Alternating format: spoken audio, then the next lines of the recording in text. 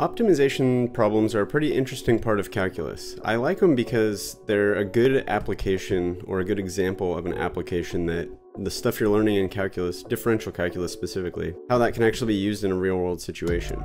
In this example specifically, we're going to be going over how you could price tickets of a sporting event in order to maximize your revenue. And I'm also going to be showing you how to find the demand function in this type of a problem. So without further ado, let's go ahead and jump on into the example.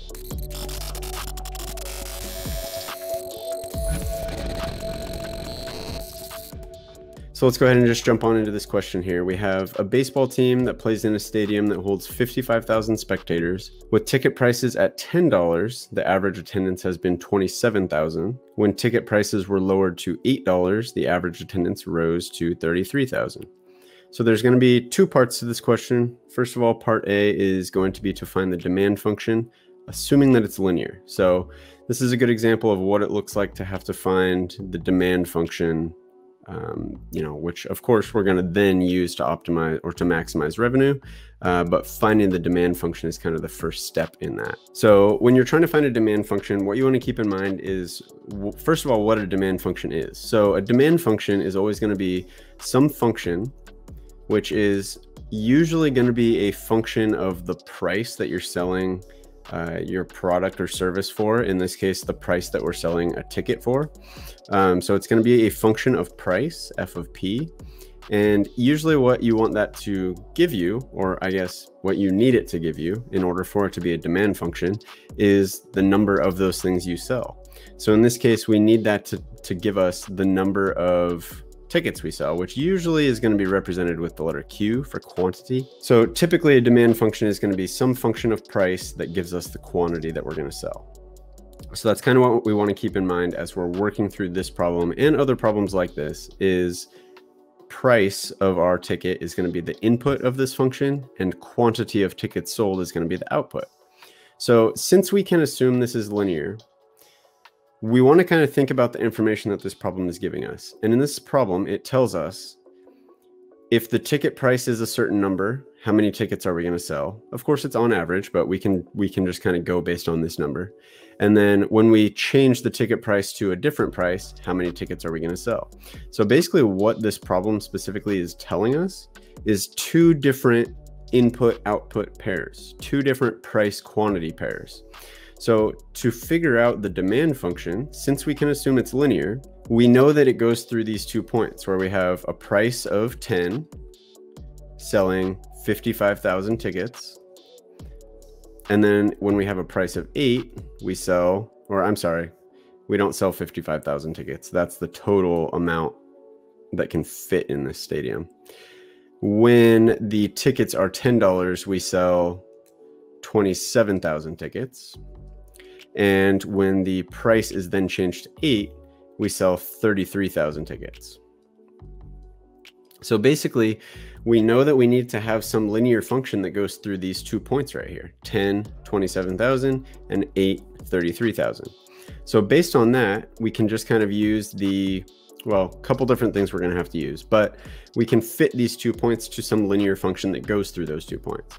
So probably the easiest option to do there is going to be to use the point slope form of a line.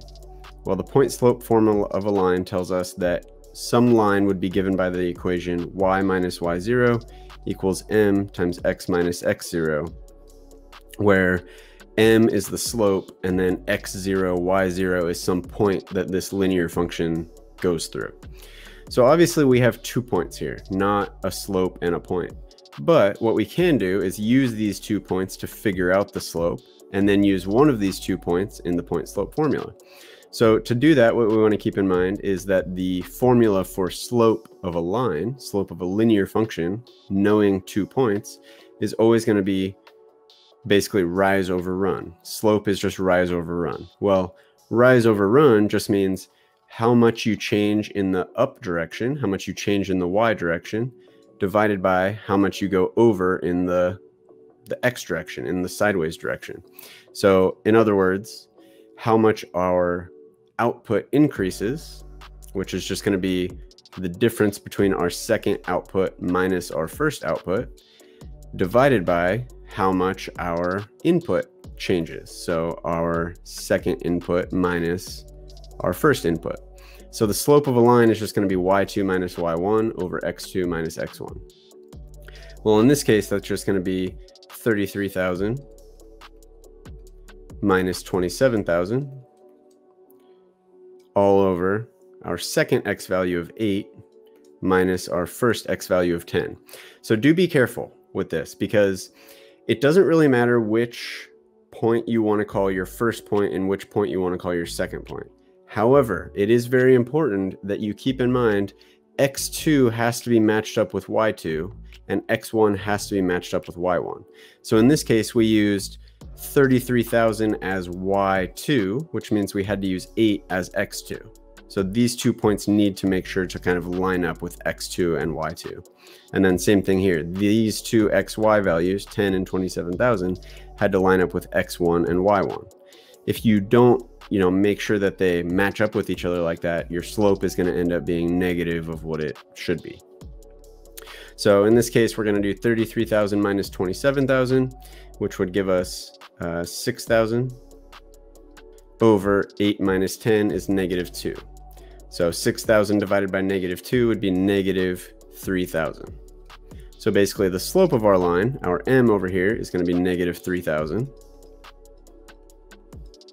And then for x0 and y0, we can just pick one of these 2 points and put it in there. So let's go ahead and just go with our first point here. So we'll do 10 for x0 and 27,000 for y0.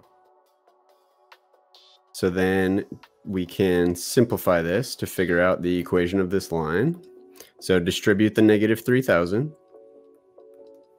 Negative 3,000 times negative 10 would be plus 30,000.